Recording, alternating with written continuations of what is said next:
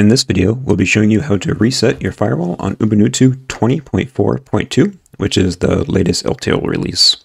When working with a firewall, you'll typically be using the built-in tool called UFW, which stands for Uncomplicated Firewall, and comes pre-installed on Ubuntu. The first thing you'll want to do is we'll go and look at our status of our firewall, so that we could see what we're actually doing here. So we currently have a bunch of ports open, 222, which is our SSH connection, and then some other ports that we don't want. The first thing that we're going to do before resetting this is to actually disable the firewall altogether. And we can do that with the disable command. And we like to tack on the force just to make sure that any outstanding connections will be dropped from it right away. And there we go. And we could check the status on it again, and we can see that our firewall is now inactive, which means that we are completely open.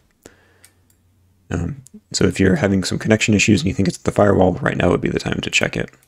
However, we want to just do a full reset. So what we're going to do is use the reset command,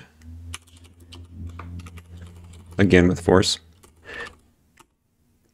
That will go through and make backups of our existing rules and go through and do a full clean of the firewall. So right now the firewall is set up with its defaults, which we don't want. So what we want to do is reset the defaults for allowing all outgoing traffic and denying all incoming traffic. And we'll go through later and set up the ports that we actually want to allow to come in. So let's start with allowing incoming traffic.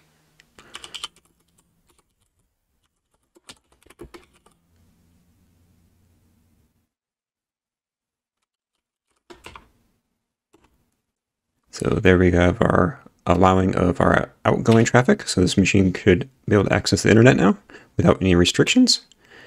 And we want to deny all incoming traffic. And this will just block everything as it comes in if it's not on our allowed list.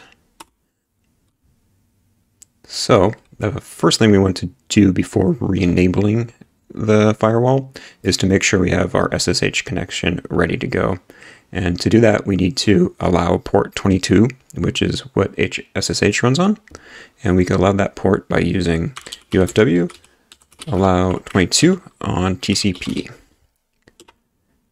And there we go. It added the IPv4 and IPv6 allowances by default. If you have IPv6 disabled, it's smart enough to know not to enable it by default. And then you'd have to go and add it after the fact if you decide to go back and add IPv6. So now let's go ahead and enable the firewall, which is just, you guessed it, the enable command. And we could check on the status. And there we go. We have our firewall reset with SSH enabled. But this server is also going to be used for a web server. So we're going to want it to enable port 80 for HTTP and port 443 for HTTPS.